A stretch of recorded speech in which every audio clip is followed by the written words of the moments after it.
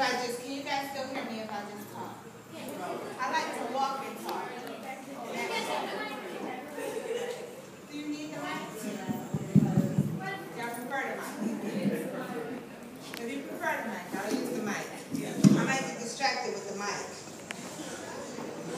But I like to walk and talk. My students know that I like to walk and talk. It helps me. So I'm excited to be here. I've been coming here for 3 years. And I would say that UE has become a second home to me.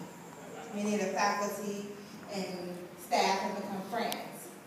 So I enjoy every time I come here, but this is my first time being able to speak to you guys, so it's exciting. Today I wanted to talk to you guys about service learning. And I want to talk to you because service learning, in my view, can be a catalyst for cultural competence. When we think of catalyst, like what does catalyst mean? We think of something that makes change very quickly. I could have actually defined this for me. But it makes something change very quickly. So what I'm saying is that service learning can change us to become more culturally competent. And I'll explain more of that. My big idea, and I always start with the big idea because if you guys want me to stop at that point, then I'll stop there. But the big idea is that we can utilize service learning as a way to help individuals become more culturally competent. We can purposely maneuver and utilize service learning to make sure that individuals develop cultural competence. See, service learning can be the vehicle, individuals inside the vehicle, and then it takes us to our destination, which is culturally competent. And I keep using the term service learning, and we're going to define it. So one of the things we're going to talk about is getting an understanding of what is service learning. What does she mean by service learning? We're going to develop a working definition of cultural competence because the topic is so vast and complex that we can take on many definitions and talk about that all day by itself. So we're going to have a working definition. We're going to talk about the relationship between service learning and cultural competence and the role of educators in that relationship. What is their role? And then I'm going to talk about a model that I use. Let me first frame this discussion. I've been bringing students here, my students here, for the last 3 years. And we started this journey, I've been coming here for years, but I've been to Ireland and Costa Rica prior to coming to Jamaica. Now what happened is, I wanted students to have a specific experience. I wanted to see a specific change occur in them. In Ireland, though rich in heritage and culture, many students can sort of relate to Ireland. It's not like being away from home. It's not challenging them in that way. Some of the values and beliefs are very similar. Costa Rica, however, very rich in heritage, very rich in culture. What do you think is the biggest challenge there? Language. So we were able to go there and do some things, but students couldn't really develop or utilize their skills in Costa Rica because there was a language barrier. And the language barrier was significant.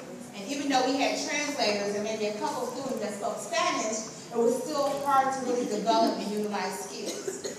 So no matter how much we loved being there, we abandoned that idea.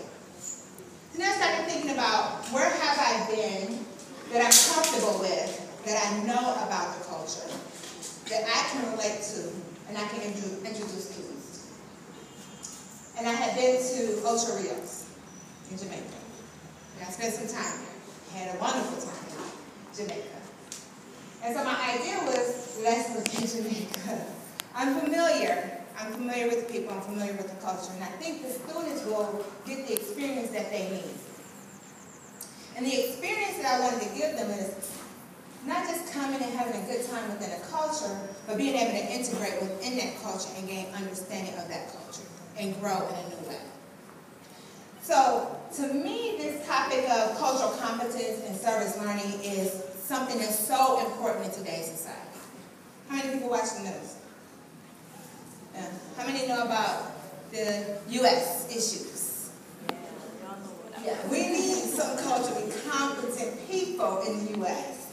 And it starts a lot of people need to take some study abroad and start to make some changes.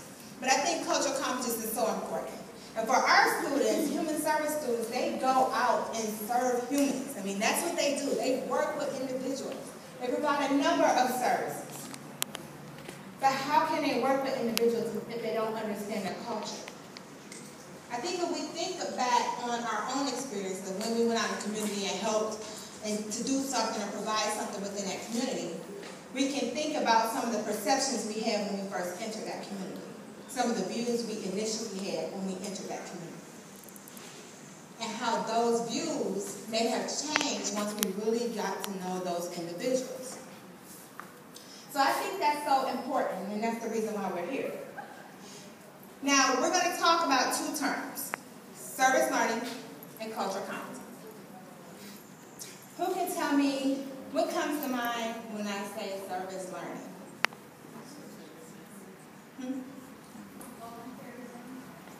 Volunteers? Building houses. Building houses. Missionaries. Missionaries. And we're going to talk about this definition a little bit more because service learning is a little bit different. The definition of service learning is a little bit more complex than us going out and volunteering, than us just going out into the community and trying to do some type of service project like planting a tree or whatever we want. So service learning is a little bit more complex. When I say cultural competence, what do you think? Understanding the culture. What else?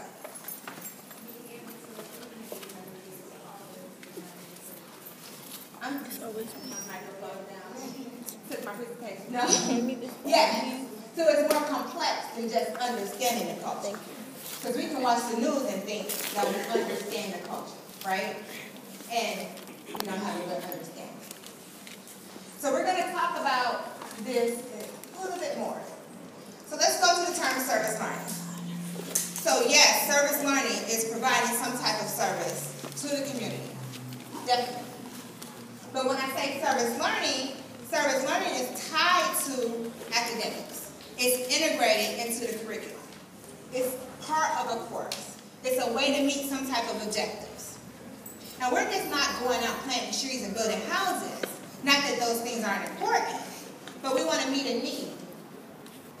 And we're not going and saying, you need me to build you this house. I'm going to say, what is it that you need from us, and how can we meet that need? So it's going to the community, developing a relationship, asking them what the need is, and then integrating that within your course so that the experience is not only meeting the need, but it's also part of the academic environment. So that's the difference between service learning and community service.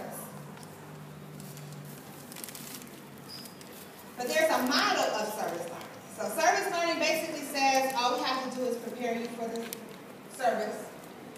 And prepare you to mean, I'm going to introduce you to the need that you're going to go out and meet. It can mean, let me introduce you to the agency you're going to go to. So I have to give you some type of preparation. The activity is the next step. That means you just go out and conduct the activity, then you come back, you reflect on that activity, then you evaluate the whole process and you let me know how that process was for you. And I go to the agency and I ask the agency, how was that process for you? So that's the basic model. We simply prepare, but we don't talk about how prepared are you and what ways we need to prepare you. So what's missing from the definition that I just discussed? We basically said service learning is just to go out and meet a need within the community, and it's tied to academics. That all we need to do is prepare you, give you an activity, you reflect on it, and you evaluate it. What's missing? The takeaway. The takeaway. That's important. What do you get out of it? Right? What happens within you? Culture. What about the culture? What about the future of the population? What about the future of the population? There's a lot of things missing. We just have a basic, we're saying, okay, if I integrate service within my curriculum, then you go meet the need and then it meets the objective. But there's a lot of components that are missing from that discussion. We don't talk about culture. We don't talk about diversity. We don't talk about the change that happens within the individual.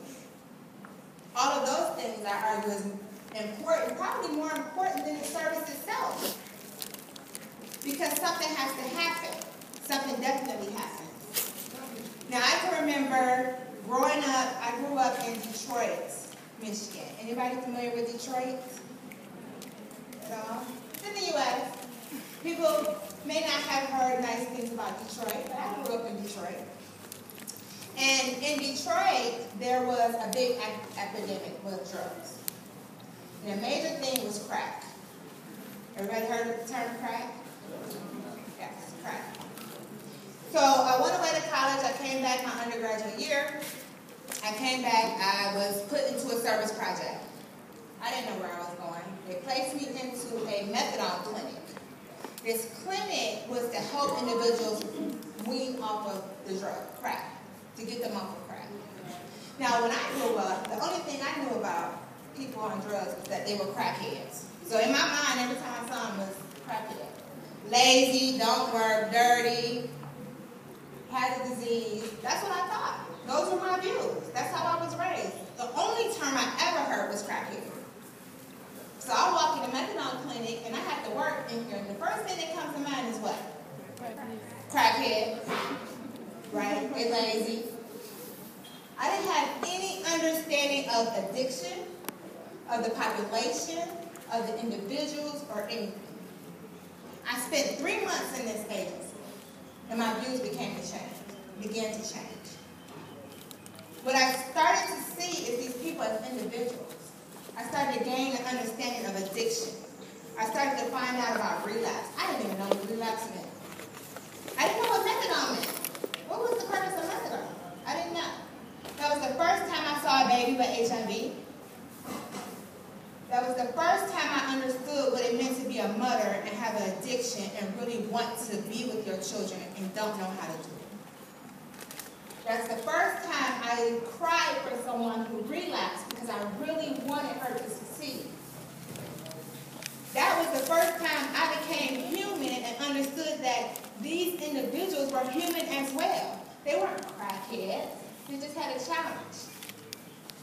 And though I thought that this was something they could just stop, I didn't know that individuals, once they get on crack, they're always chasing that initial high.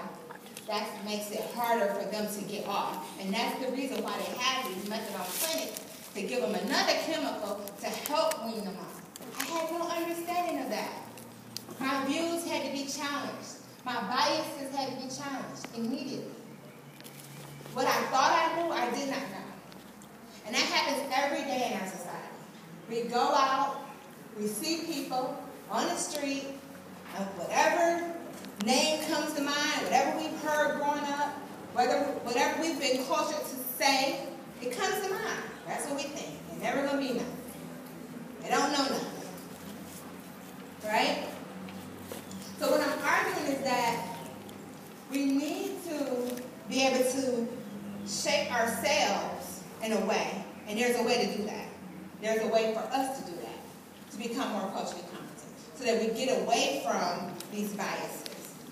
And I say that experience is the best treatment for that. So let's talk about our definition of cultural competence. Now, someone said it's understanding culture. But it's so much more complex, right? It's a process that we go through, that we not only understand culture, we become more self-aware of ourselves and our own culture, our own beliefs, our own differences, our own biases, our own judgments, so that we can then support, accept, welcome other cultures, go to another culture and be able to ask, what's your belief about death? What's your belief? What's your religion? What's your culture's religion? Comfortable asking them instead of assuming that we know about them. And it's even a little more complex than that. See, cultural competence recognizes power, privilege. It recognizes the relationship between power, privilege, and oppression. See, oppression is the one thing that people don't often want to talk about. Right? It's one of those things that's like a taboo. But in order to be culturally competent, we have to recognize that it exists, that there's a relationship between them, that there is a dominant group that can use their power to keep the subordinate group subordinate. It's recognizing and understanding that these relationships exist. So what does service learning play in our understanding of cultural competence? Service learning, if leveraged right, can take you from not being culturally competent at all to actually having some competence and be working on that process. See, it's a process. There's many levels to that process. We are one service learning experience away from being culturally competent. Just like we're one negative experience away from not. But if we leverage it right, we can make sure that we are on that path to being more open, accepting, affirming, supporting of people and their differences, of valuing differences, because there's nothing wrong with being different. Now, how can we use this as a tool? And I said this earlier. I believe that we can use it purposely for students anyway. As educators, we can purposely use service learning to develop cultural competence. But it has to be at the root of the discussion. We can't just go to a model that says prepare, do the activity, reflect on it, evaluate it, and it's over. We have to talk about that process that happens within, the things that we don't see, the thoughts that we may not want people to know that we have. Those words that flow through our mind like crackhead, that we don't want anybody at the agency to know that we thought about, but that's constantly what we think about. Or when we leave, we go back home and we say, yeah, I worked with some crackheads today, right? So cultural competence is on this continuum. There's stages to this. Remember I said it was a process. It's a process. And it's a continuum because we can go up and down this continuum at different stages of our lives. We can have experiences that change us and send us back down that continuum. Sometimes we have one bad experience with one person, and instead of accepting that person as a person, we accept that person as a whole culture of people. Those people. So there's different stages to this. The bottom of this ladder is cultural destructiveness, which means to destroy. So we want everyone, we want to force them to assimilate, force them to be more like us, force them to assimilate instead of valuing their differences. We only believe in the rights of the dominant group. That's all that's important. They're the majority. The next step is cultural incapacity. And this means that the racism comes into play, the discrimination comes into play, the unfair hiring practices come into play. Then the next level to this is cultural blindness, in which I say I'm just going to treat everyone different. I don't care if your race or your religion or your beliefs are different from mine. I'm just going to treat you all the same, everyone the same. So you need to wear a hijab. We don't wear hijabs here. You can't come into the workplace covered at all. You have to do everything like everyone else. We won't recognize any differences. We just treat everyone the same. We really only focus on the dominant group because the dominant group doesn't have these differences. So because they're dominant, we're going to do things that way. And then the next level is cultural pre-competence. And that's when we really start to think about maybe there's some issue here. Maybe we need to explore this oppression and this power and this privilege a little bit more. Maybe we need to look at systems. Is the system messed up?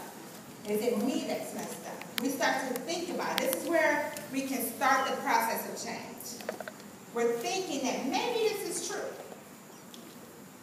Then we have cultural competence, which we've defined already. But then the last stage is cultural proficiency. And that's where we say, no, we have to create change. We need to be the change that we want to see in the world. And so what I'm arguing is that if we have a service learning experience, purposely rooted, that makes us vulnerable, it can take us up this continuum. We may come in at cultural blind, but we may leave at cultural competent. I came into that drug treatment facility. I don't even know where I was on that level. I had all kinds of thoughts in my mind of things that I've heard about the different people. I didn't recognize they even existed as people. But when I left, I was definitely more compassionate. I was more self-aware. I saw them as human beings. I became more competent about the culture and about the challenges.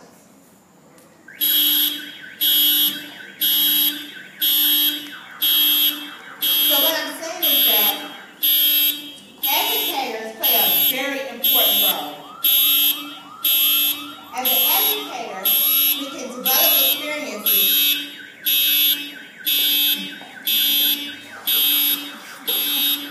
As an educator, we can purposely develop experiences that challenge us. We can purposely leverage service learning opportunities that help people become more culturally competent. And I'm not going to say I just came to this point, 3 years ago, and I said, I'm going to do this and make these students more culturally competent. Because my focus was not on cultural competence at that time. It was focused on the service and meeting the need. But cultural competence was a process that I saw start to happen within my students. Now I realized that I had some control over that. So I started talking to my colleagues here in Jamaica about things that I can add to make the experience more better. And we'll talk about that model. Things that I've been able to add, things I've been able to do and leverage to make sure that they actually grow culturally throughout the experience. So educators have to make their curriculum embrace the culture. So again, we're still integrating service learning into the curriculum, but we're purposely making sure that our curriculum is affirming and open and culturally appropriate and accepting and challenging in new ways so that students begin this process of becoming more culturally competent before they even get into service learning activity. So it goes beyond preparation. Now, over the past 3 years, this is the model that I've used. And as you can see, at the root of my model, at the foundation of my model, is cultural competence. Instead of me focusing on the need and the service, I'm focusing more on the students and the growth. Making them more culturally aware, making them more self-aware. Because the change happens when you begin to know yourself. When you begin to learn more about your own beliefs and why those beliefs exist. So I use a model that, yes, I start with preparation. I prepare them for the experience. I introduce them to the population. I talk to them about the need. But I go further and I immerse them in the culture. I go further and I start to really have them see themselves within the culture. We start to talk about, once you get there, how do you think this will change you? So they not only prepare for what they're going to experience, but they also learn about the culture and start the process of learning about themselves and what differences do exist. But I even go further. I do in-country, and this can be local or international. For me, it's been international. But even if we were doing service learning in our own country, We would do on-site orientation, where they learn about the culture of the agency that they're servicing. But here we do in-country lectures that I've specifically asked specific lecturers to talk about specific things to really start this process of them thinking about this culture in a different way. Again, immersing them in the culture. And all of this comes, we haven't even been out to the community. We haven't went and met anybody. All of this happens before we go so that they can begin this process of change, thinking about themselves, thinking about the differences, having some knowledge, coming in, being able to make a connection because they have some understanding. They're not just those judgmental Americans, right? And then the next step we go to is the actual activity. Now, the service activity is an activity, for me, I work on this all summer before I even have students that are coming with me. Because I want to make sure that it's relevant, that it still meets a need, that I'm not assuming that there's a need that I need to go in and fix. I'm asking the agency, what is it that you need from me? What is it that you need from us? How can we help? And if my students come and do this, would this be enough? I'm looking for materials and things that my students can use and take with them. That's not only helping them to grow, but also meeting the need within their population. Then from that experience, we process it. Now, processing is a little bit different. Processing is when we have open and honest conversations about ourselves, about our differences, about our vulnerabilities, about our comfort, about our biases, about the things that challenge us. I make sure I leave my door open because I may have to have private conversations with individuals who have been challenged in a way that they've never been challenged before. Processing is such an important stage because it's the point where they start to be honest with themselves about the experience. It's the point where they start to think about how their experience is so much different as a result of the service that they created or the service opportunity that they went out and did. So we do this processing. Some people call it debriefing, where we sit down and we talk. There's no judgment. I don't need to judge them. They're already thinking about the differences. They're just sharing them with me, getting my perspective. And I always tell students, if you're uncomfortable and you're vulnerable, that's good. You shouldn't come into a place where you're so comfortable that everything goes back the same. You're supposed to come and be changed in some way. And what I've noticed is that over the years, my students are changed. I just started looking at the data. What helped me to start putting this presentation together is that students are changing whether I purposely went in to change them or not. They were changing prior to me even recognizing what needed to occur. And the next step is reflection. One of the final requirements of all of my students is that they reflect. They have an assignment. They have to reflect. They have to reflect on the experience. They have to reflect on the travel. They have to reflect on the journey. They have to talk about their change. They have to talk about the experiences that they had. And you're going to see some of the outcomes of those reflections in a moment. And then the next step is evaluation. The evaluation part is where we evaluate the entire experience as a whole, but also the agency tells us, our partners tell us, how did it go? I check in with the director here, and he asks me, how did it go? And we see what changes need to be made, and we evaluate the whole process, and we start it over again. And we start it over again almost immediately. So everything that we do is purposeful. It has a purpose. I tell my students, if you're uncomfortable, that's what I want. Good. If you come back and you wanted to cry because you left, that was good. Because I did that on purpose. Purposely, I came to change you in a new way. Now when you go out and introduce yourselves to a new culture, to a new population of individuals, you will see them as human beings and be more open to learning more about them, instead of seeing them as, I already know about this culture. I already know about Jamaica. We watch them on the internet, they do carnival and this dance hall. I know about them already, right? Is that true? You don't know anything.